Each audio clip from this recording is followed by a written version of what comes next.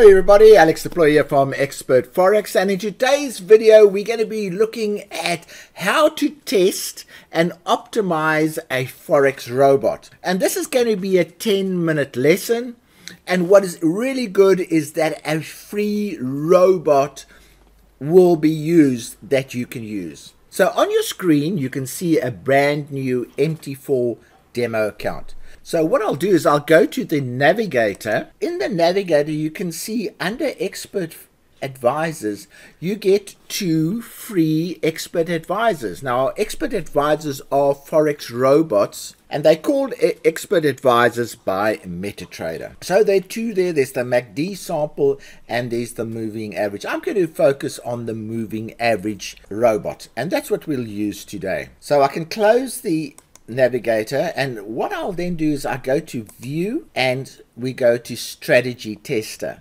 Now the Strategy Tester is a tool supplied by MetaTrader to test your robots. So it's a fantastic tool.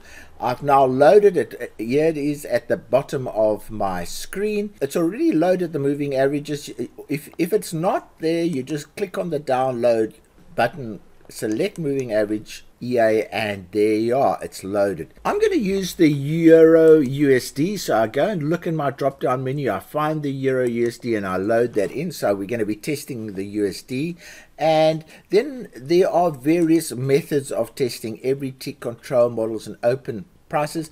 I'm going to use open prices at this stage because this particular robot makes its decision on what we call the close of the candle, which is actually the open prices of the next candle, and that particular setting will work for most robots. Then I'm going to set the time that I'm going to test it for, and I say use date, and you can see it goes back quite a long time. So you go down. I normally just go to today, and then it's much easier to work back. So I'm going to start from the 1st of March, and then I'm going to say to, I also say today, and then I rather work my way back to yesterday. Okay, so we're testing a 6-week period. Just want to get a feel of what's going on. The time frame that we're going to be testing this particular one on is a 1-hour time frame, and if we leave that as current, it will use the current spread charged by the broker, but I'm going to just use 10 there. Now 10 isn't 10 pips, it's 10 points,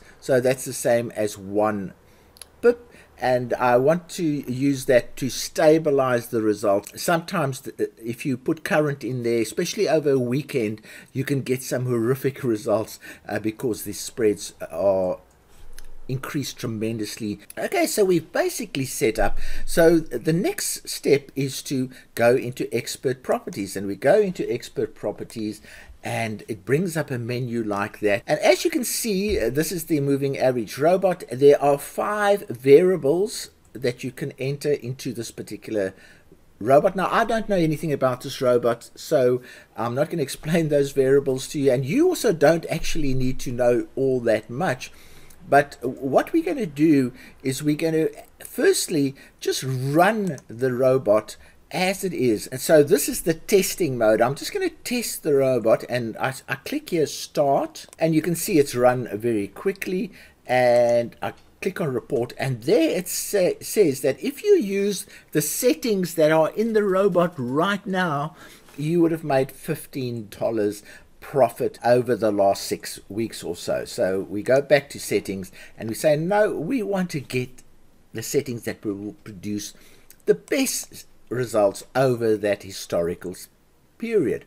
So what I do is this section here, so those are the actual settings. This section says what do you want to test, where do you want to start, how often do you want to step, and where do you want to stop. So what I'm going to do here is I'm just going to put, and I don't know this robot all that well, so I'm just going to put some random numbers in here, and I'm going to say the shift is 1. I'm going to test from 1 with steps of 1 right up to 10.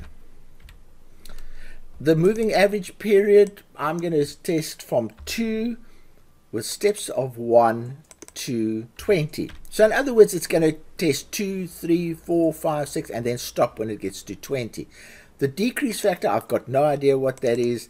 I'm going to test from 1 and increase it by 1 to 6. That's a good number. And then the maximum risk, again, I don't know how that is set, but I'm going to go from 0.2, and I'm going to increase it by 0.2, and I'm going to go right up to the level of, let's say, and I've got no idea how these things work, but I'm going to go to 7. And then I'm going to say lots, currently it's set for that. I'm going to say, all right, let's test from there, but let's increase it by the same amount, and we'll stop at 7 again. I like 7 as a number. So look, I'm guessing with these inputs, but that's the way, and that's the way you do it. You do it by trial and error. And now I have my settings. The next thing is I click on all of these green buttons. So what I'm telling the robot, I'm saying, I want you to go away and test the ones that I've ticked and look at all the variations that I've asked you to look at, all at the same time. So we might be looking at millions of variations. So we click there. Now remember, we started out with $15 profit. Let's see if we click on optimization and we let it run. Now this is a very powerful computer. It might run quite quickly. What are the best results that come out? So I click on start, and there we are. It's running away. It's done 10,000 variations of the results, and let's have a look at the best results. So you click on optimization results, you click on profit, and you click twice, and there we are. We've got 35,000. So 35,000 is the best result. So I highlight that, I right click, and I say set input parameters. So if I click on set input parameters, it will load it into those settings over there that I told you about. That's actually the settings for the EA. Now it's replaced the old settings with the new ones, and we can now run it as a test, not optimizing. So you don't click optimization, you just run it as a test. So it's going to do only one run, and hopefully the result will be, yeah, there we are, 35,000. So that is how you find the optimized results of any forex trading robot. Now, just to bear in mind that in this particular test, and I'll just click here, we used 10,000 as the amount. So 10,000 went to 35,000. Not bad on a free EA over a 6-week period. So you can change that number. You can make it 100 if you want. So then it will do an optimization based on 100 starting balance. What is not shown here is that we've tested millions of combinations at the same time. And in order to test millions, there's an algorithm called the genetic algorithm. You click that, it will only select the input that could generate the best results. So it short circuits the testing. Now that you've done all this work, you don't want to lose it. So what you do is you go settings, you go to the expert properties, you go to inputs, and you save your work. So you click save, and you say Euro USD, and you save it. So now all of that work has been saved. If you want to recover it at some stage, you just go load, click on Euro USD, and you open it, and there it is. Okay, so now you know how to test an EA and how to optimize an EA, and your homework will be to go and change the symbol. For instance, go and test the pound, the Aussie, the yen, the franc, the CAD, and all those kind of crosses, and also vary the period. Go and try the 4 hour, go and try the 30 minutes, see what results you get, and I can guarantee that you will find better results over that particular period. Now, I hope you've enjoyed this video. You can see that testing and optimizing an EA is not that difficult.